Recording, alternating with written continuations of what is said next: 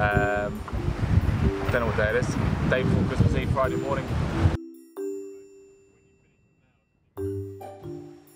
We're at 18.1, and then we're quicker than Camper, a little bit quicker than Groupama, and not and a half quicker than Telly.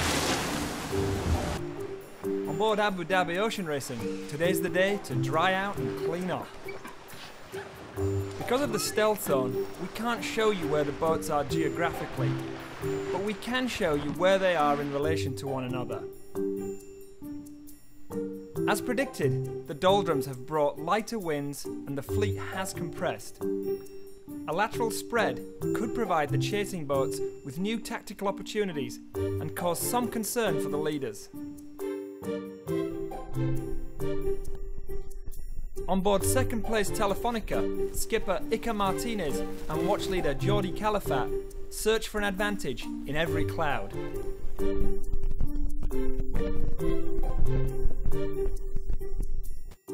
Yesterday we met the pitmen aboard Camper and Groupama.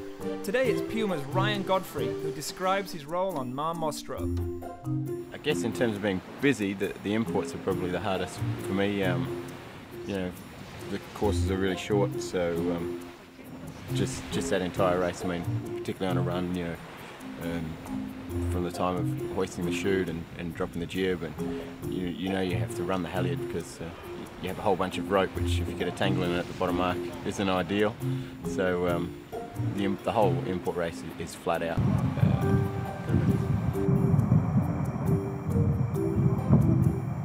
Christmas at sea is a new one for the Camper crew.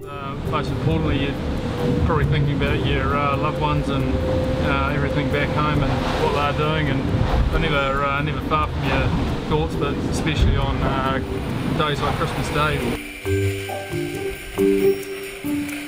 Again, it would be nice to be with family and friends at home, but we're not. We're out here on the water, so you make the best of it and keep racing. You know, there's still a lot of racing to be done on this race course. Groupama's skipper, Franck Cammas, is 39 years young today.